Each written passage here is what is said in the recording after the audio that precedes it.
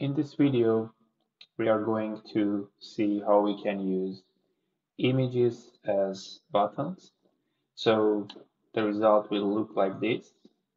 All these three are buttons, and so as you can see, images are used to to basically show the buttons. Here are the images, PNG images we have. So yeah, let's get started. We are going to create a new WPF application. Let's name it image as button. Okay.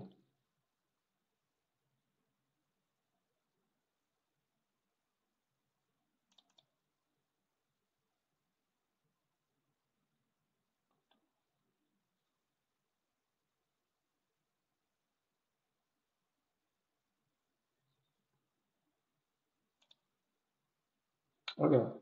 So let's first create a regular buttons inside the stack panel. So for example, first button is going to be the Facebook button, and then the second one is going to be the Twitter, and the third one is going to be the Instagram button. And then let's say the content, Facebook, Twitter.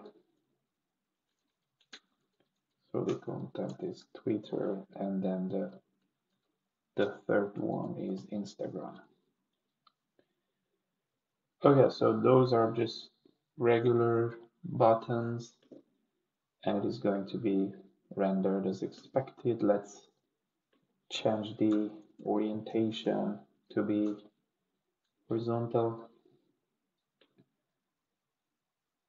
Okay, so the next thing we want to do is we need to add the images as resources. So we're gonna create a folder named PNG and add these three items.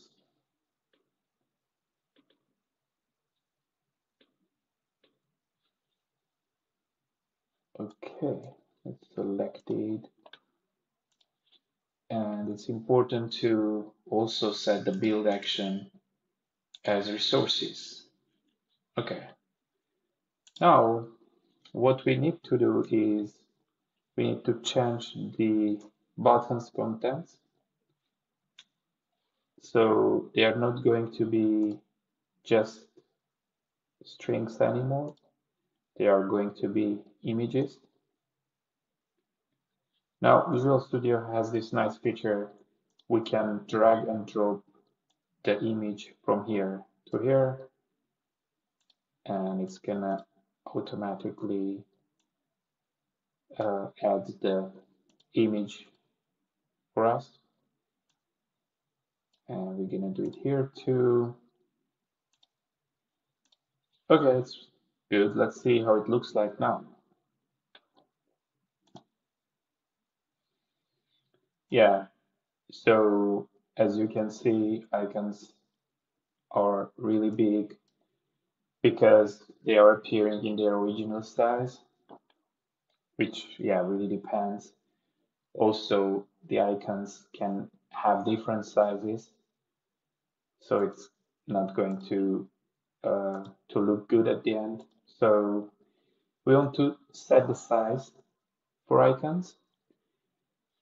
We can do it in XAML file directly, but I want to do it in C# code. And the reason is that we are going to use the hovering option to make the icons look bigger and reset their size. So it's better to have methods for that. So what we're gonna do is we are going to have a set button size method, which accepts as arguments the button width and height. So now we are going to set button width equals to width, button height equals to height. And now one more thing. We also want to set the image size width to be the same, and then image height to be the same. Okay, so yeah. Now let's see what we have. Oh, no, we won't have anything. So now also we need to have this void set initial size button, and here we just gonna call set button size button, and let's assume that our initial size is 100 on 100.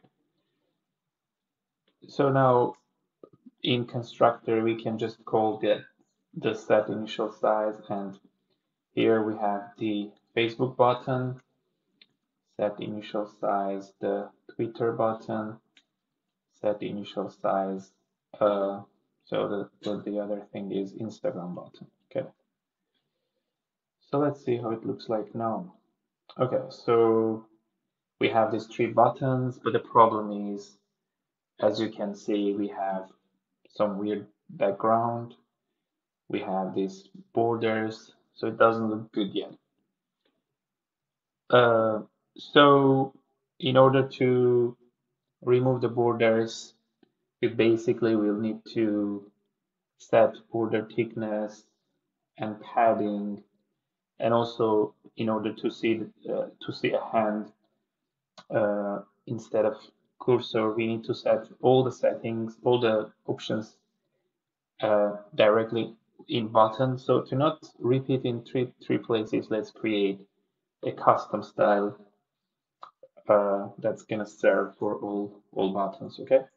So Windows, we're gonna define Windows resources style. Let's name it a custom style, and target type equals to button.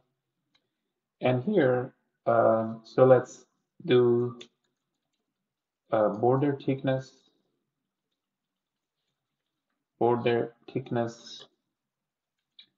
value 0.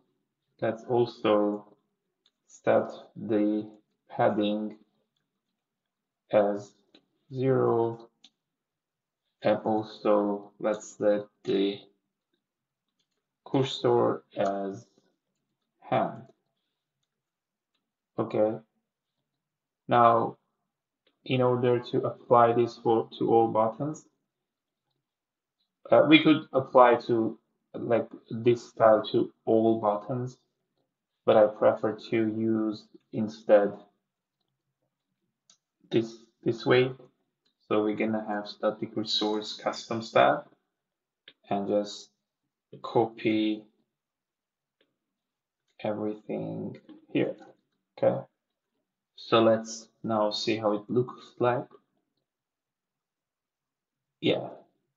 And one more thing we want to do is we want to set the background as transparent.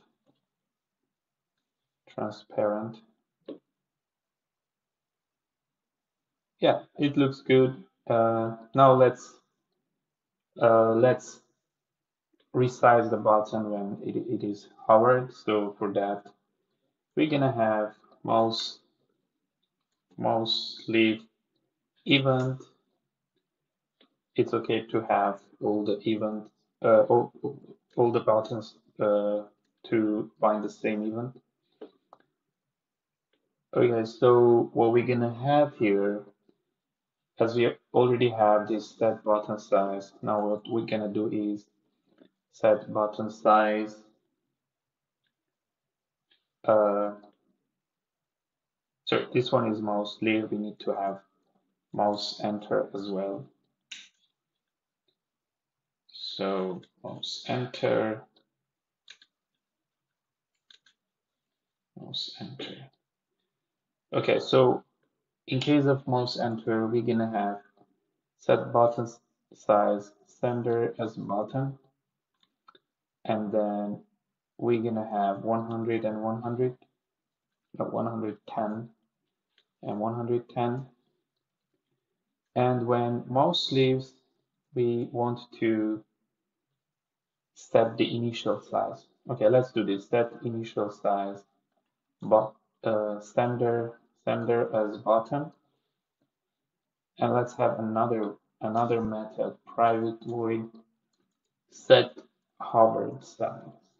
It's gonna be, again, it's gonna receive button as an argument, and here set button size button 110, 110, and here we're gonna have set hovered size sender as button. Okay. Okay. So yeah, as you can see, we are almost there. There's one little problem, as you can see, when hovering, the background color is different.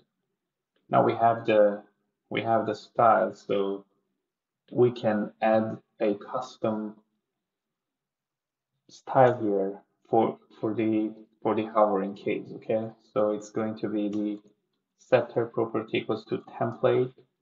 We are adding a new template, setter value. So we are overriding the control template. Now background equals to template binding background, and then it's going to be content presenter, horizontal alignment center, vertical alignment center. Okay. Now, so we basically say template binding background, and it's going to take this exact background for us. Yeah, there we go. And one thing is very important here is everything is transparent here. I mean, the background is transparent here. So even if we change the main window background to, let's say, red, it's gonna work as it is expected. Yep, that's it.